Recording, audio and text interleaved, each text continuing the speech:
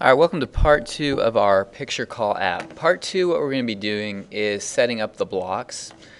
When we set up the blocks, we're actually programming our app to work, and we're also going to be connecting to our device. For most of you, that will be the emulator. The emulator is the virtual phone that will run. So what I suggest, let's go ahead and connect first. If you guys have your own phone, you can connect via USB. I've got USB cords for you, or the OWL companion, and I can come around and I'll show you guys how to set that up. For most of you guys, you're going to select the emulator here, and I'll go ahead and do that. It'll say connecting starting emulator, and then it'll bring up something that looks like this. This is your emulator. Okay. You also want to make sure your AI starter is open before you do that. For our computers, when you start up the computer, it should already be there. Device equals emulator, so I can see mine is running. If it's not running, you can go in the programs folder and open it up right there. Alright, so I've got mine going there. Alright, so what we're going to do is start programming it. I'm going to click on the blocks here. Okay, and you've got your blocks. You've got built-in. These are some different built-in controls. Under screen 1, you'll see your different components that you put in. So the top button, the top pick, and the phone call. We're going to go, you want to start with the top button. So you want to click on that, and you want to select this block that says when the top button is clicked, do this, and you just left click and drag it. So we want our app to work by, when we click the top button, we want it to make a phone call. So, and school's officially out. Just kidding. Alright, so I'm going to continue here. You're going to select the phone call 1 block, and you're going to select call, phone call 1, make phone call. So when we click the top button, it's going to make a phone call. And remember, on phone call 1, we set the number, the phone number.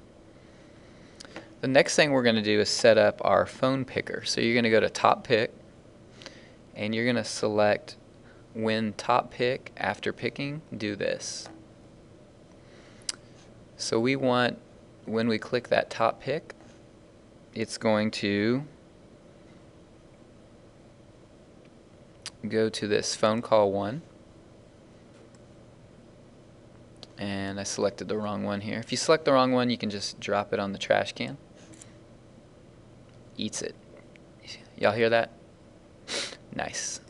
Alright, so we want it to set phone call, phone number 2, and then we're going to set it to the top call phone number.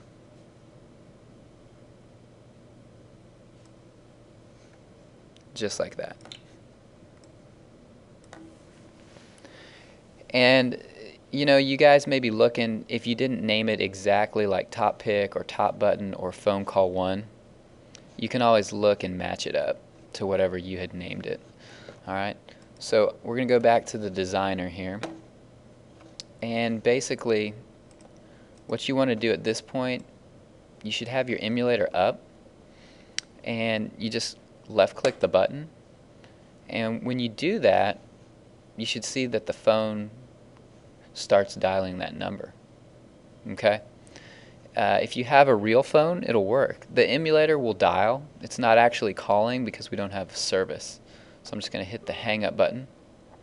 I just hung up on my mother. Just kidding. Alright.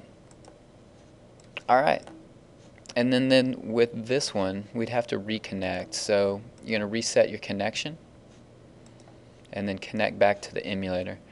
Basically, you want to show me that you created it and it worked, and I will give you 100 on it. It's that simple.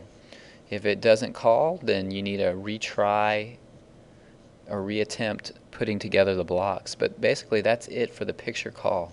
You've got the picture call button, and then you have the press to pick a number. And with this one, it'll show up that you don't have any numbers in the emulator unless someone's put them in. So this is used to bring up contacts in your phone. Alright, And that's it.